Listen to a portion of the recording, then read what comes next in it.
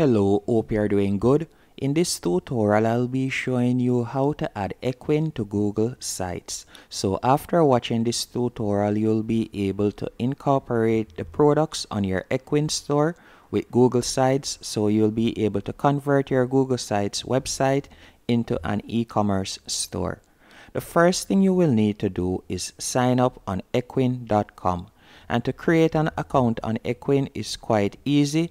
All you'll need to do is go on Ecwid, and then from there you can sign up using your email address.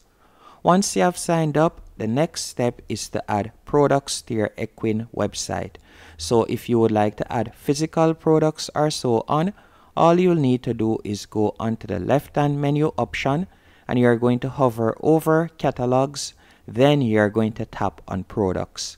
After tapping on products, you'll tap on add new product.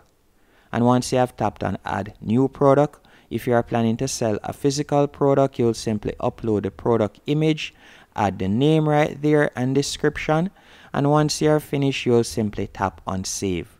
But if you are planning to do e-commerce or drop shipping, all you'll need to do, once on the left hand menu option, you're going to scroll down until you see apps right here. You're going to tap on app market. After selecting App Market, you'll be redirected to this page, and all you'll need to do is select Dropshipping. Once you have selected Dropshipping, you'll be redirected to this page, and if you would like to do print on demand, you can do that by simply adding the Printful app. But if you would like to import stuff from AliExpress, all you'll need to do is tap on SUP Dropshipping, and it is a completely free app. Once you have tapped on SUP Dropshipping, you'll be redirected to a new page, and all you'll need to do is tap on Install. Once you have selected Install, you're going to sign up, and then from there you'll be able to add products from AliExpress onto your store. It is quite straightforward. Now, once you have added the products, and for this example, I added some products, as you can see right here, from Printful. So you can see Printful right there. I created this bag, and to do this is quite straightforward. Once you have signed up with Ecwid and Printful, you'll be able to add products so that you can add your design. So all you'll need to do is go over to the left hand menu option and select Product Catalog, and from there you'll be able to add products. But after doing all of that and you have added your products, all you'll need to do now is go onto Google Sites. Once on Google Sites, you're going to open it up.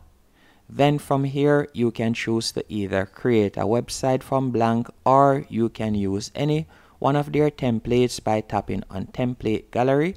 Then you'll be able to choose from any one of these templates. But let's say for example's sake, I choose to create one from blank. So I'll simply tap on blank. Once you have tapped on blank, or once you have reached the page that you would like to add your store on, into Ecwid. So you want to go back into Ecwid. So let's go back right here. Once back in Ecwid, you're going to go to the left hand menu option right where you see Sales Channel, and you're going to hover over Website. Then you're going to tap on Overview. After tapping on Overview, you'll be redirected to a new page. And all I want you to do now is simply scroll down. So let's scroll down real quick. After you have scrolled down, you will see the option to add your store to one more website. You're going to tap on that. Then after you have tapped on that, what I want you to do now is right where you see add Ecwid to your custom website using a widget. You're going to tap right there. Then you're going to tap on copy code to clipboard. Then once the code has been copied, so you're going to tap on copy right here. If you have copied the code, you're going to go back into Google Sites, and from here I want you to tap on pages in the top right hand corner. After selecting pages, you're going to tap on the plus. Then you're going to select right where you see full page embed. So you want to select full page embed right here. Then you're going to add the name. So I'm going to simply type in store. So this page will be called store. Then I'm going to tap on done. Then you'll see the option Add Embed. You're going to tap on that. Then you're going to select Embed Code, and you're going to paste the code right here that you have copied. Once you have pasted the code, you're going to tap on Next. Then you're going to see a preview of how it looks, as you can see right here.